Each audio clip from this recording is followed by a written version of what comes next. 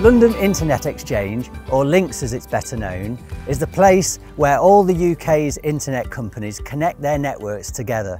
It's a not-for-profit organisation that exists for the genuine good of the internet and everyone who uses it. In November 18, I spoke at the Links quarterly meeting on the subject of the rise of the internet since 1995, linked into some key moments in Zen's history, and I finished with a somewhat controversial prediction for the future. Here are some snippets from that talk.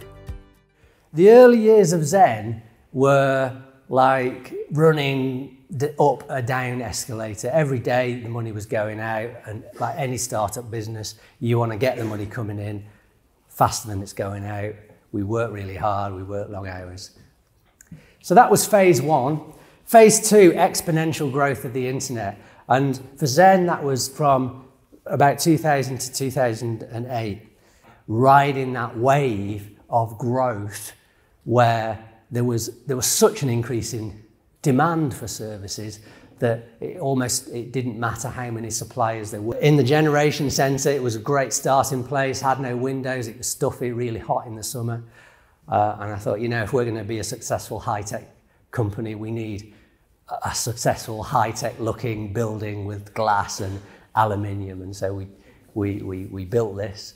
I always thought the Co-op was a frugal organisation, but absolutely not at all. I can see one head shaking there. They built it like a palace. I'm interested in GNH, gross national happiness.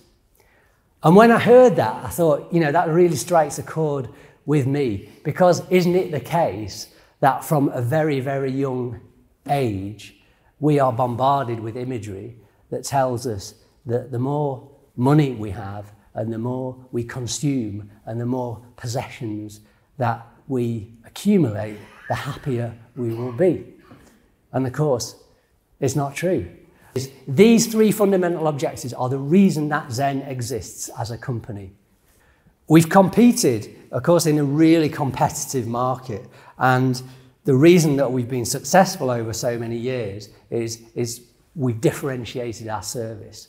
And I think that focus on people and continual improvement has meant our service quality has shone out, and we've won a number of awards for our service over the years, and also as an employer. The network we've got in place will scale to 600 gigabits per second, which is a number that I can't quite get my head around. But there is seriously no amount of money that would make me sell that business ever. Who sitting here could possibly have predicted everything that the internet has delivered and how it's changed society, how it's changed business? I mean, I certainly couldn't have done that. I thought I'd finish by one thing that I will predict, which is a little bit out there, but I'm going to do it anyway. So in my view, true intelligence within a computer system will be developed in the not too distant future.